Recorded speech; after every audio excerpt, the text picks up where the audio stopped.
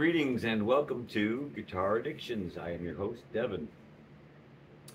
I am a seasoned musician of 45 years playing experience. I haven't really played professionally that much. I haven't been focused on my work life and raising a family, and now my children are grown, so I'm focusing on my music because I'm retired from a working life.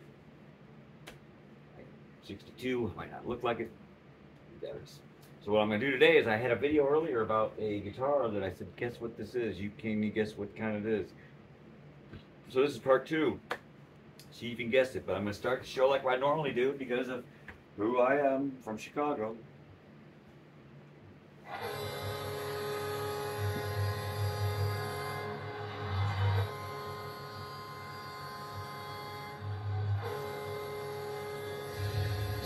Sox fan, hockey fan. I am used to play, not professionally, but played in the beer leagues and won some championships in the roller league.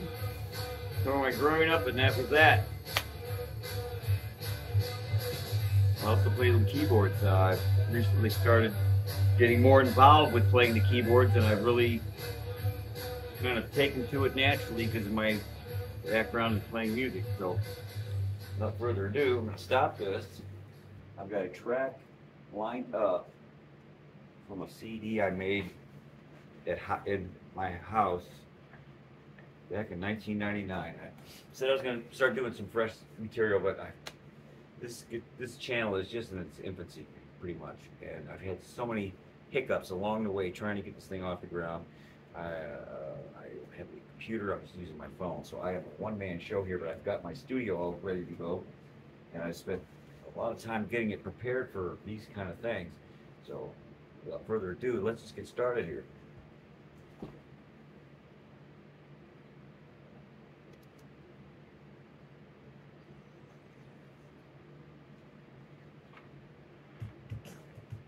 The blues tune.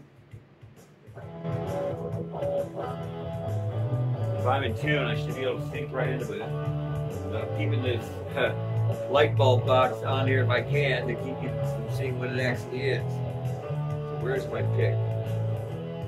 No matter, I don't need one.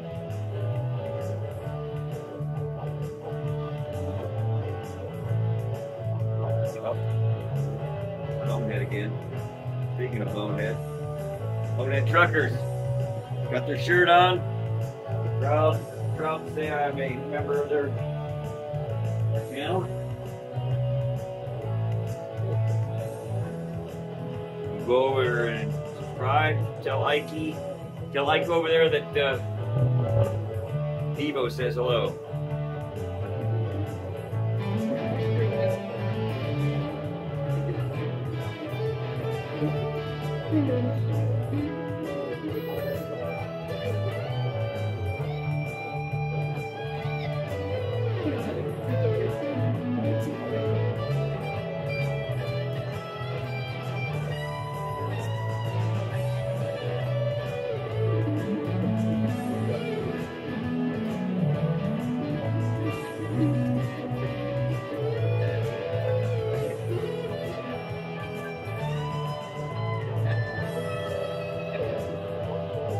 Solo that I put on there, I recorded it.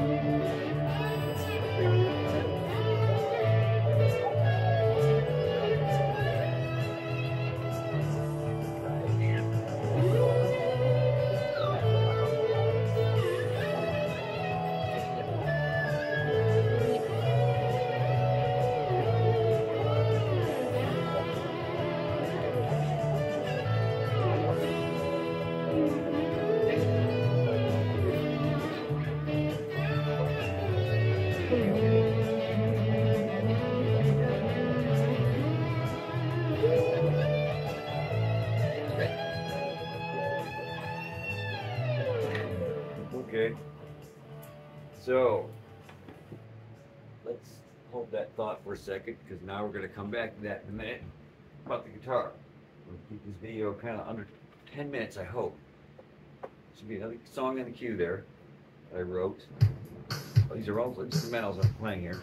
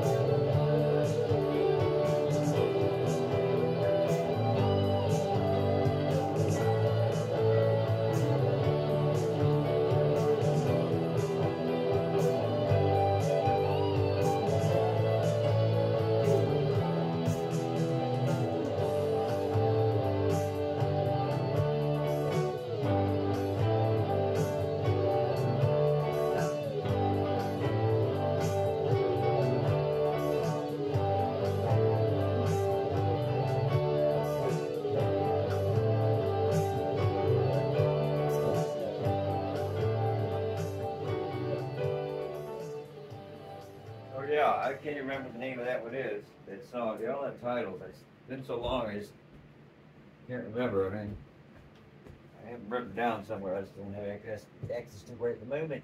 So anyway, I think I'll wrap this up now. So the big reveal. What is this? Well, that is the big question. Well, ready for the action here? Because I'm gonna cut to the chase here. It's a Gibson.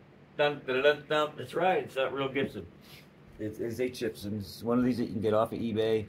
And the reason I bought this a long time ago was because it had the relic look. Okay, I think these go for around, I don't know, 2.5, whatever. I don't know how they get these things across. But let's just say this. For the value of what I paid for it, I had a fret leveling done by a friend of mine named Richard Scott Davis here in Columbia. And this thing plays phenomenally for what it is. It is a set neck guitar that is obviously not a real one.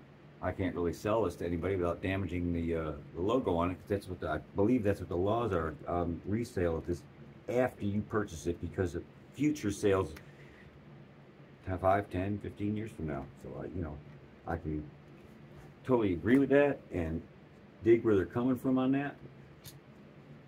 But I mean, if you buy one of these and you just have it, and you've got one that looks like this, it's an actual Gibson, and you're playing at a club, and you have the idea like, man, last time something almost happened to my guitar, well, take this, because you're not going to damage your valuable instrument.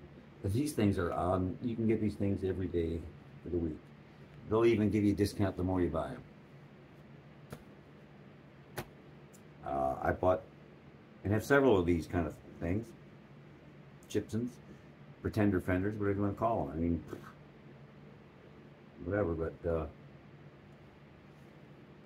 and even a serial number, and I put lock tuners on it. Say I had the frets leveling down, and it needed it. Believe me, these are good bones.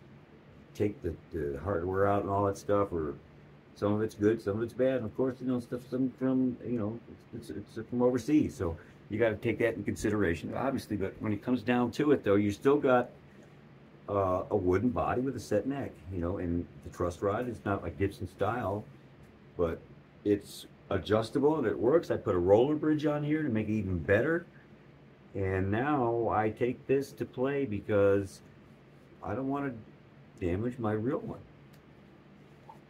Makes sense, but I don't really play out that much anymore because of my age, and I just prefer to do stuff at home. It's a lot more convenient and easy. I can do it right in my living room.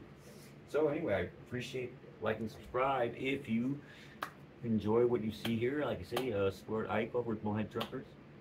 I have some other channels that I support, but I will mention those in a different video because I'm gonna have to do one directly towards them. So peace out, people. With prayer.